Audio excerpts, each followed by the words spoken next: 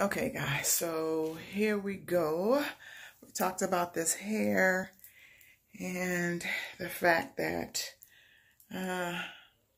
she's showing, she's coming out, she is not ashamed. She's just proud. She's proud.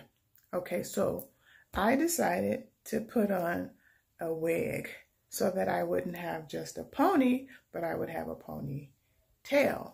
So, what do they call them? Lace fronts? I just did a lace back. What do you guys think? Added on ponytail. Am I telling the truth or am I making this up? What do you think? Did I do good? Is it a truth or is it just a little white story? Let me know. See?